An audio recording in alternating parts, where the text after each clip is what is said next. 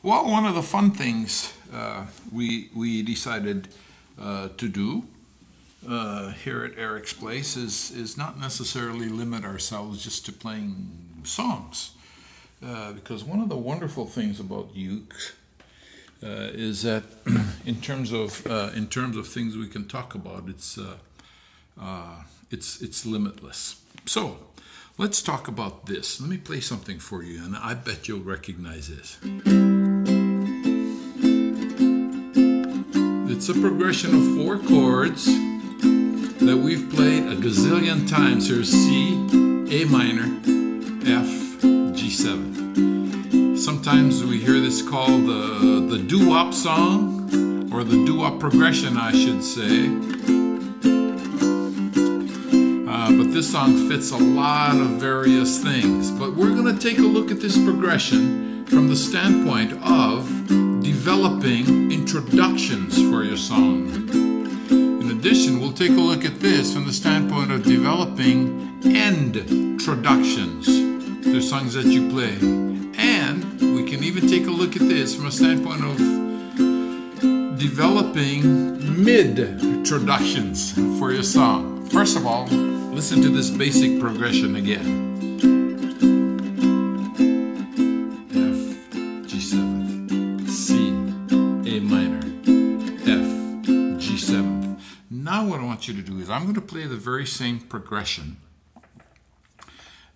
and instead of being concerned with the names of the chords, let's just take a look at those 4 chords forming what we would call a musical sentence.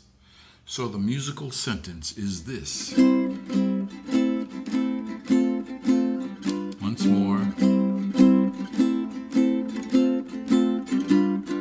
Now, what I'm going to do is play that again, and then what I'm going to do is take each one of those chords, stay within the musical sentence, but change the nature of each chord in order to produce a different sound.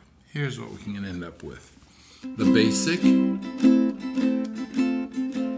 Once more. Now let's change each chord.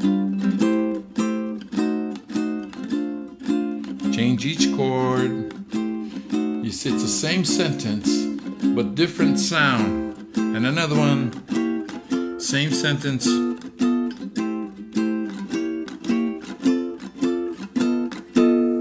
So now let's take a look at how we can use that as an introduction. So here it comes. Let's stick with that one.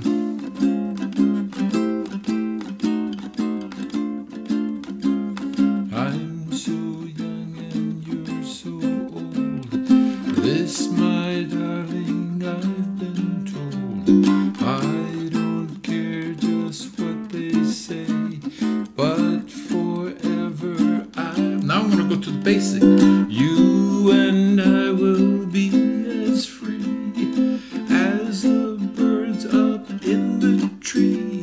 Oh, please stay by me, Diana. So we can use it as an introduction.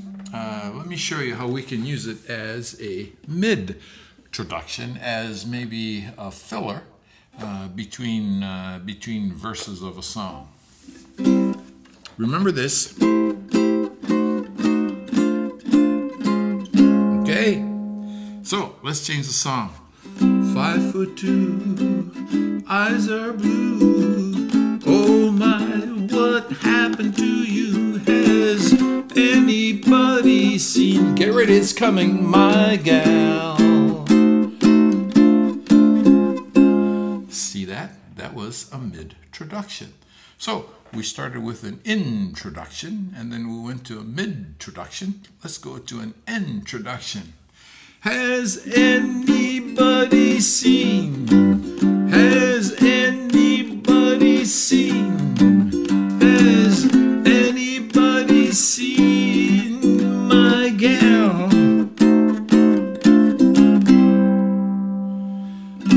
So if we take in introductions and mid-troductions and end-troductions, and combine those, we end up with just troductions.